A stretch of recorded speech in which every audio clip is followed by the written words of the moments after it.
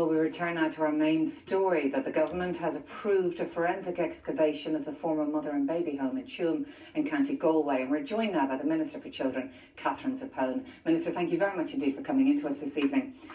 Minister, I mean, this is an incredibly complicated story, and there were many people who wanted this to happen, but there were very many who were opposed to the excavation. Why have you decided to go for it? Well, quite simply, we decided it because we believe that it is the right thing to do.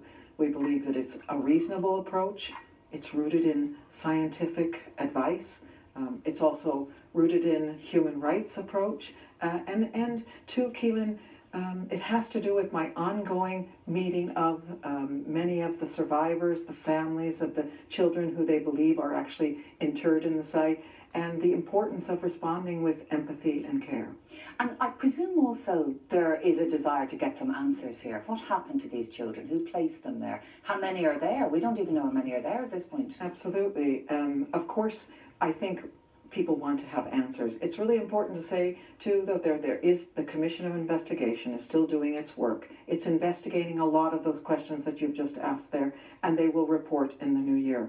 What our job is, though, is to try to answer some of the concerns, the deep feeling, the anguish and the trauma of families of children who they think may be there in the site, buried in the most undignified manner, and to, I suppose, really try to effort to our recovery, to identify, and then to rebury with great dignity and respect that they deserve.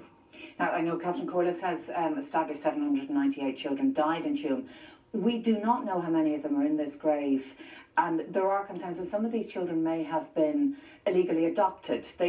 People would like access to the files. When will those files be made available to relatives and families of the children here? Yes, I do appreciate that. First of all, in relation to the number that may be buried there, the government decision today was to make every effort to find and to identify any juvenile remains that are on the site.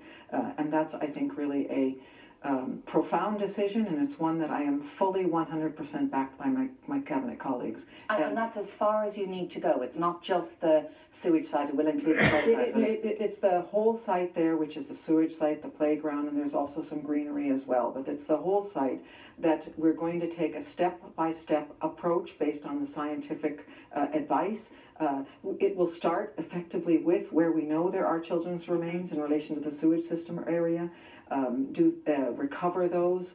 I think the other thing is that there will be a DNA analysis and testing of those remains, and with the best possible methodology yet to be worked out by the group of experts that we need to assemble. But I guess I want to assure people that everything that will be done that can be done in order to identify the remains to the extent that it's scientifically possible. We know that it may not be possible in every instance because they're juvenile remains, because they may be, what the phrase is, commingled, given the fact of where they were, very undignified, they experienced a very undignified burial, that they may be mingled together, and that's what we mean by individualizing. And so those are the technical So those are the technical challenges, and the files hopefully will come through the Commission of Investigation. And then exactly, the Commission of Investigation has yet to report and will have, I suppose, evidence and basis of those. And finally, and briefly, I know the Bon Secour's order has volunteered some money towards this with no indemnity offered in return, but have you an overall figure of a budget for this? We have an estimate at this stage in terms of the approach that we want to pursue between 6 million and 13 million euros. And the Bon Secour sisters have offered 2.5 million. It's a voluntary contribution, no indemnity.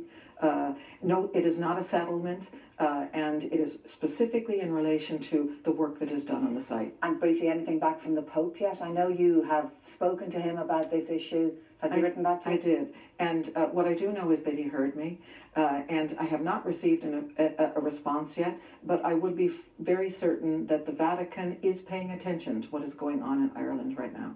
Okay, well, Minister Kathrine Zappone, thanks very much indeed for coming into us.